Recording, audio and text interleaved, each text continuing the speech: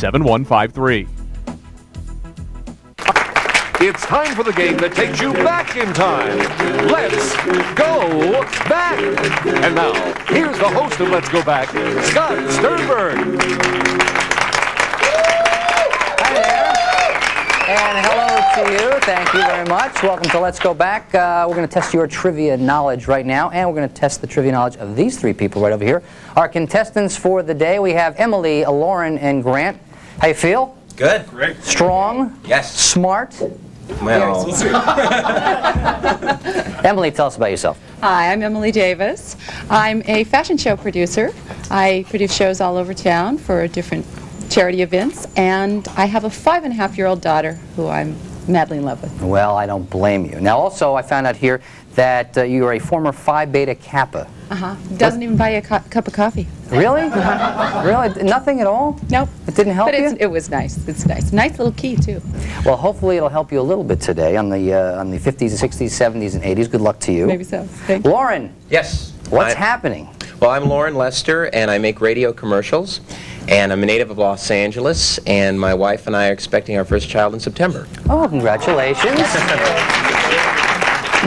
Hoping for a boy or a girl? And either one. Makes no difference. As long as it's one or the other, it's fine. That's right. That's good. All right. How about nostalgia? What makes you good at it?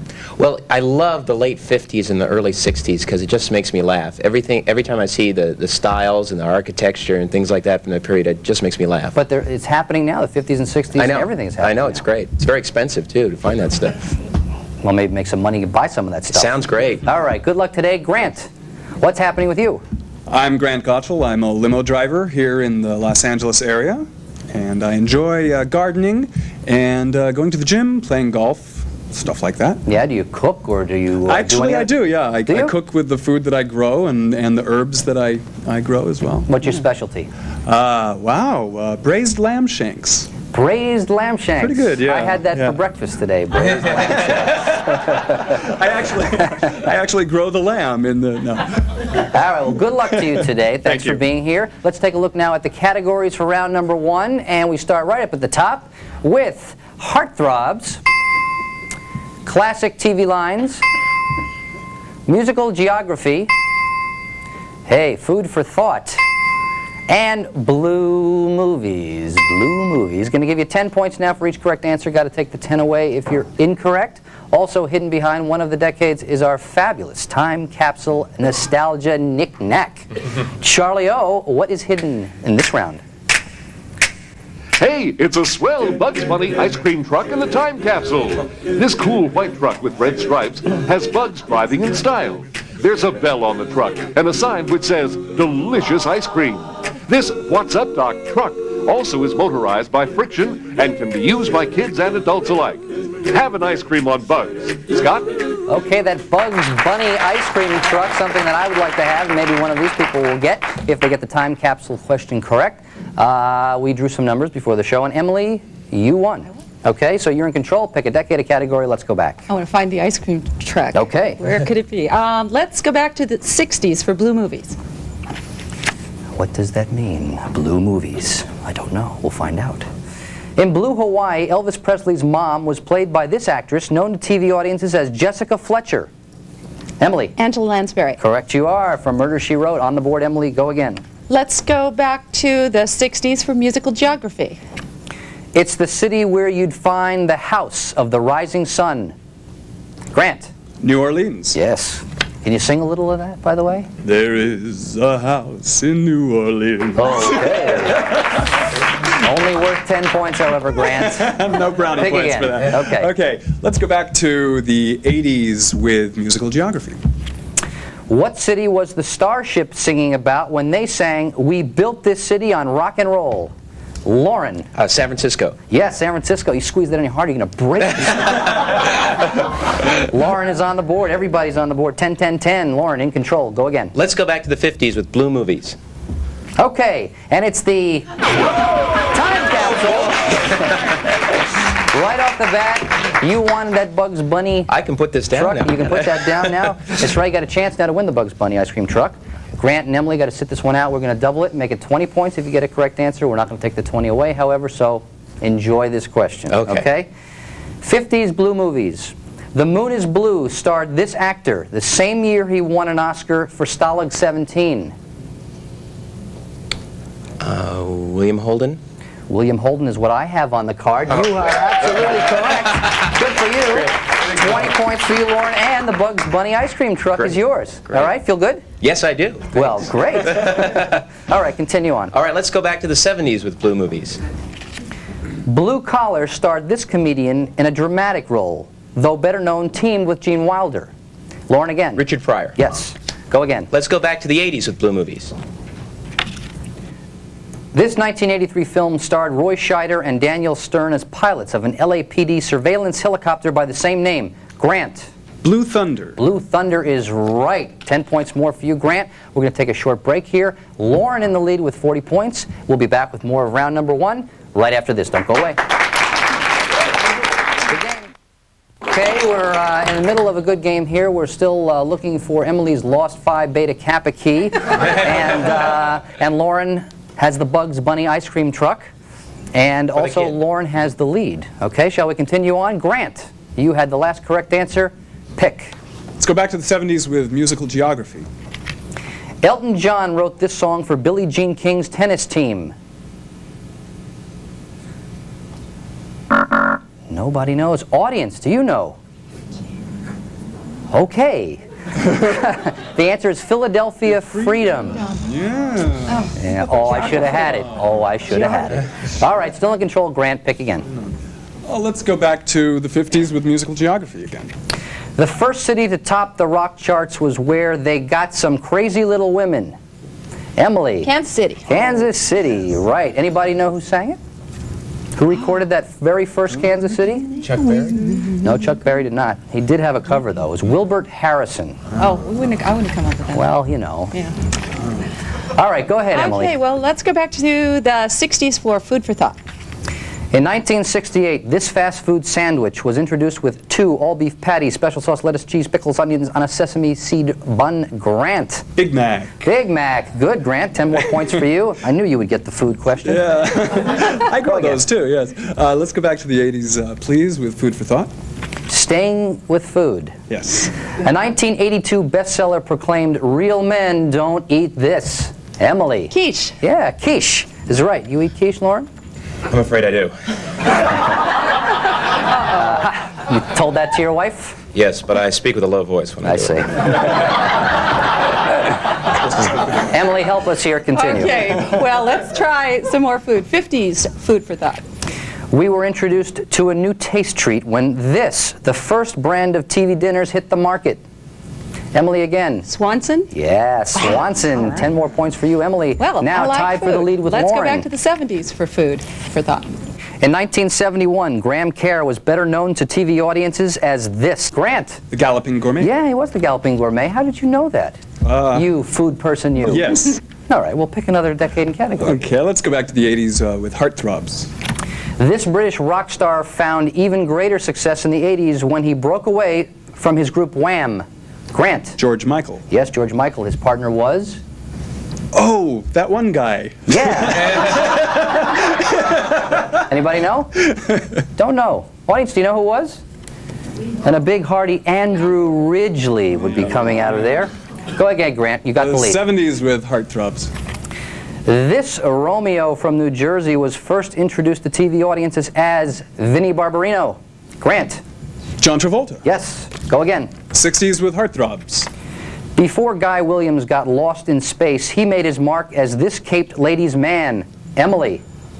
Oh, I had it. Not Batman, darn. Time's up.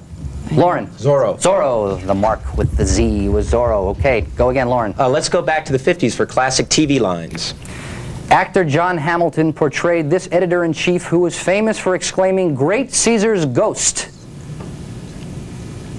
Emily? Perry White.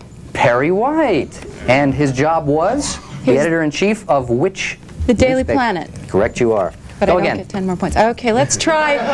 No, Emily. Let's try the 60s classic TV lines. Colonel Hogan found life easy in Stalag 13 thanks to this inept sergeant who was quick to say, "I know nothing." Emily. Sergeant Klink? No, not Sergeant Klink. Grant. Sergeant Schultz. Sergeant Schultz. And how did he actually say it with that accent? I know nothing. I think he's done very well. All right, 10 more points for you, Grant. In the lead with 70. Pick again. Ah, the 80s with classic TV lines, please. This character is the taxi mechanic, famous for expressing his appreciation by saying, "Thank you very much." Grant. Latka gravis. Yes, indeed. Did I do that very well? Was it thank you very much? Yes, very good. Thank you very much.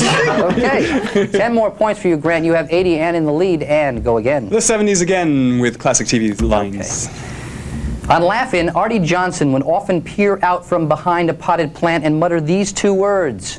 Loren. Very interesting. Yeah, that's good. Very correct. 10 more points for you, Loren. And last question now, round number 1. 50s heartthrobs. This teen actor became a teen idol in 1958 when he starred as Jeff Stone on the Donna Reed Show. Emily. Paul Peterson. Paul Peterson is right. Good, Emily. Good job. Let's take a look now at the scores. We are at the end of round number 1. Loren, second place. Sorry, Loren with 60. Grant, you are in the lead with 80. Emily with 40. We got a good game going. Everything will double in round number 2. Don't go away.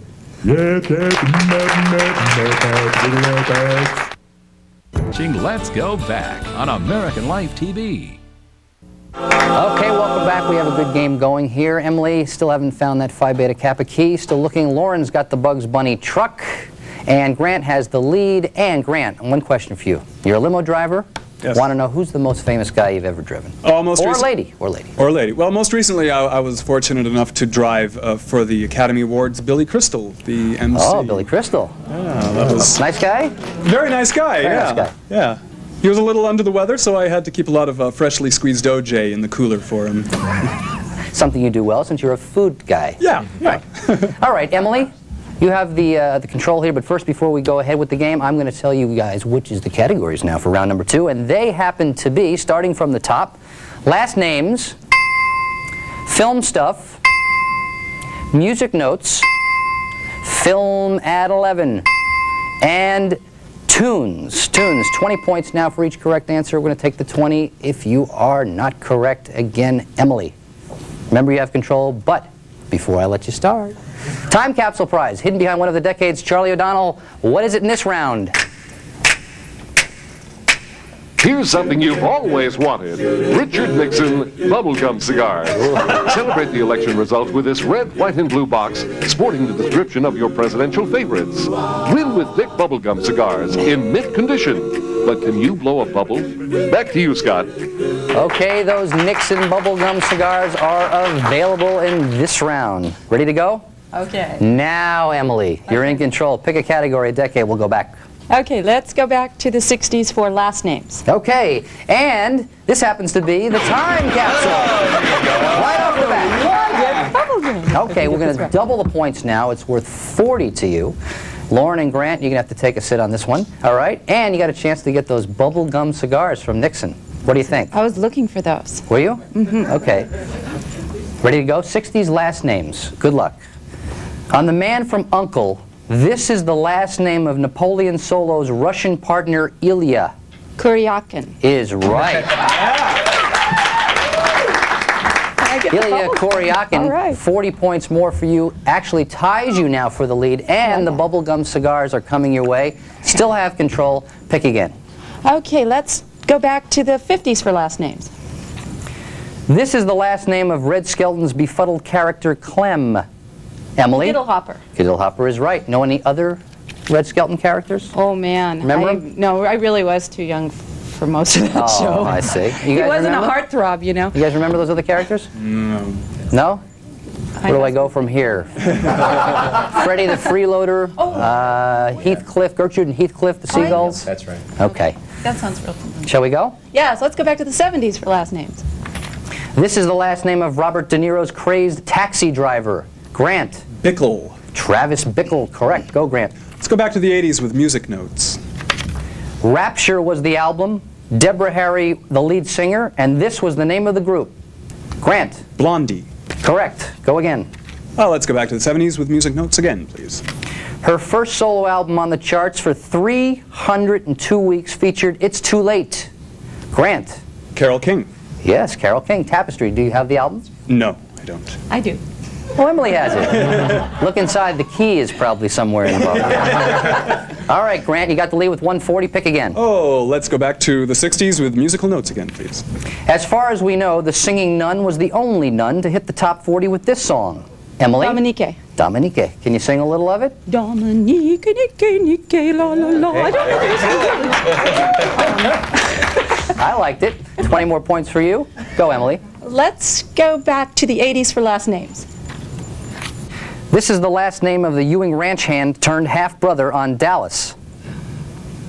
My sister would know. Ooh. Time's up, audience. Anybody know? Krebs, right. Ray Krebs, played by Steve Canale. Emily, go again. Let's go back to the 50s for music notes. Whose bullet went through Billy and broke the bartender's glass? Grant standing there going, Emily? Liberty Valance? No. That's backwards. Lorna Grant, any guesses there? No? Stagger Lee. Stagger Lee. Right. Emily, still in control. Let's go back to the 60s for film at 11. In 1960, this boxer regained his heavyweight championship title by defeating Ingemar Johansson. Time's up. Floyd Patterson. No boxing fans here. No. Go again, Emily. Let's go back to the 60s for film stuff. This campy Betty Davis classic tells the story of an ex-child star who terrorizes her crippled sister. Grant. Whatever happened to Baby Jane? Absolutely correct. Good for you, Grant. 20 more points. Go again. Go back to the 80s with film stuff. Gary Oldman and Chloe Webb starred as a punk rocker and his girlfriend in this biographical cult film of 1986. Grant. Sid and Nancy. Sid and Nancy. Correct. Sid and Nancy. Go again, Grant. Sounds better than Sid and Nancy. Back to the 70s with film stuff. This film's songs include Time Warp and Damn It, Janet. Grant. Rocky Horror Picture Show. Yes. You ever go? Once, yes. Sit in the front row, you got all this stuff on? No, Say the words? I sat somewhere in the middle and was just confused by the whole thing, actually. It was fun, I guess. All right, pick again, Grant. Thanks. The 50s with film stuff. He played the gang leader who terrorized a small town in this 1954 film, The Wild One. Grant again. Marlon Brando. Yes. Another 20 points for you, Grant. You're in control. Go back to the 80s with film at 11. Jean-Claude Baby Doc Duvalier was ousted in 1988 from his palace in this country. Lauren. Haiti. Yes. Let's go back to the 70s at film at 11. April 10th, 1970 was the end of an era as the Beatles broke up when this member quit. Grant. John. John. No. No! Darn! Emily. Paul McCartney. Yes, it was Paul McCartney who did leave the Beatles. 20 points more for you, Emily. Go again. The 50s film at 11. In 1950, Congress passed a law requiring all members of this political party to register with the government. Lauren. The Communist Party. Yes, indeed. 20 more points for you, Lauren. Let's go back to the 70s with tunes. This 1972 animated cult classic received an X rating. Grant? Fritz the Cat. Fritz the Cat. Did you ever Back see to it? Did you ever see it? No, I don't think so. Oh, you're lying. Yes, I saw it, but I didn't inhale. I see. All right, Grant. In control, sort of. Pick again. Let's go back to the 80s with tunes.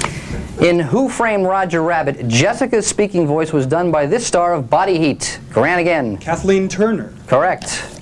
Go again. Back to the 60s with tunes. That means time is up. I'm going to sneak in this question, 60s tunes. This animated feature of 1968 introduced us to the dreaded Blue Meanies. Grant. Yellow Submarine. Is right. Another 20 points for you. That's the end of the round. And let's take a look at the scores. Grant, 260. Lauren, 100. Emily, second place, 120. And we'll be back with the all-important Decades round and find out who the winner is going to be right after this.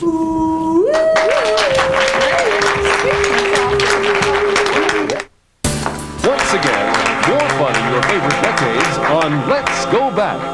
All right, it's time now to see who the winner is going to be. It's time for the final Decades round. You guys ready? You played a good game? Ready. Feel ready? Yep. All right, let's take a look now. Grant, 260, which means you are in first place. You will need 4 correct answers for the win. Second place belongs to Emily, 5 correct answers for you, Emily. And Loren, you'll need 6. Okay? Very simple. We need your answers in the form of decades. All right? First one to get there gets $500. Ready to go? Ready. Here's your first question. What decade did Ray Charles first sing Hit the Road, Jack? Loren? 50s. No. Emily? 60s. Yes, 1961. In which decade did Jack Nicholson star in One Flew Over the Cuckoo's Nest? Emily? 70s. Yes, 1975. In which decade was Anwar Sadat elected president of Egypt? Grant? 60s. No. Loren? 70s. Yes, 1970. In which decade were filmgoers introduced to sound in Sensurround? Loren? The 70s. Yes, 1974. In which decade did Rene Lacoste patent the steel frame tennis racket? Grant? 60s. Yes, 1963. In which decade did the Grammy for Best New Artist go to Tom Jones? Emily? 60s. Yes, 1965. In which decade was the first publishing of Playboy?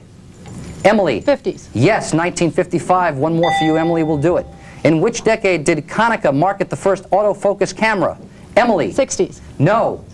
Grant? 70s. Yes, 1978. In which decade did Ferdinand Marcos flee to Hawaii? Grant? The 80s. Yes, 1986. One more now will do it for you. In which decade was the Trans-Alaskan oil pipeline completed? Emily? 70s. 1977 is right, Emily. You have won. Good job. $500 for Emily. You came all the way back. Very good and a very exciting decades round. How do you feel? Great. This is great. I didn't get the ice cream truck, but I won the game. You won $500. I'll sell it to you for $500. Lauren, Now I know your price. Lauren, you did well. Grant, you have fun? Great time. Great. Thanks very much. And I'll see you all next time right here on Let's Go Back. I'm Scott Sternberg. See you then. Bye-bye. Hey, look.